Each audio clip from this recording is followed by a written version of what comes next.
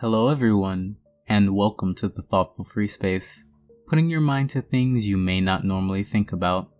Today is the second episode for the week of fear, bringing your mind to understand the power behind fears and phobias. The topic of today deals with something humans have dealt with since we have existed. It lurks in every corner and appears every night. Today, we are talking about darkness. Let's get into it. Darkness as a condition is the polar opposite of brightness and is the condition where there is an absence of visible light.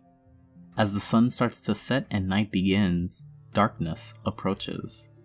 The fear of darkness is called Nyctophobia, though it is often known as Nyctophobia.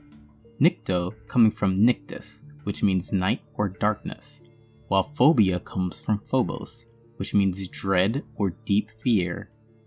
Besides Nyctophobia and Nyctophobia, the fear of the dark has also been called by other names, such as Scotophobia, from fear of darkness, and Lygophobia, fear of twilight.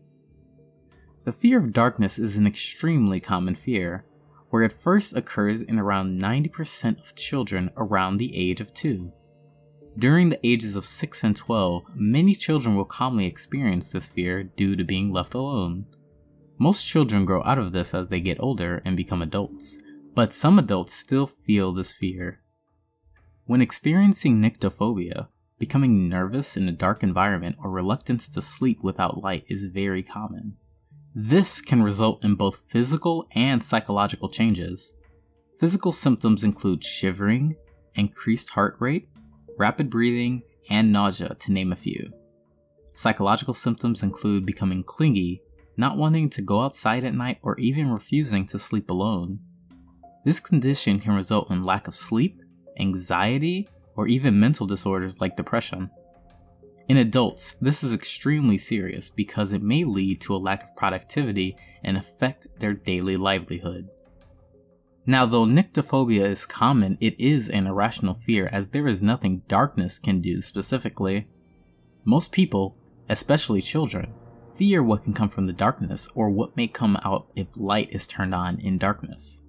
This results in frightful images being created that causes the fear.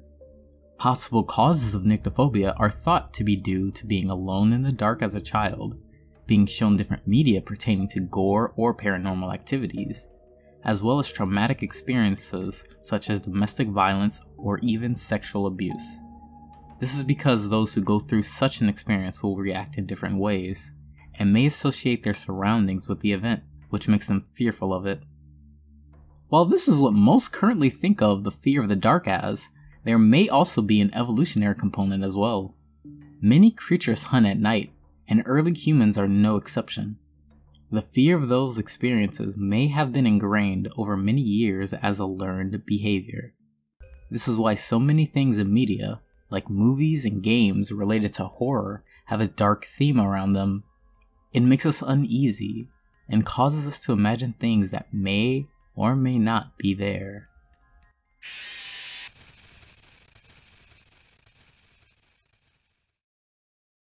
And that is Nyctophobia, the fear of darkness.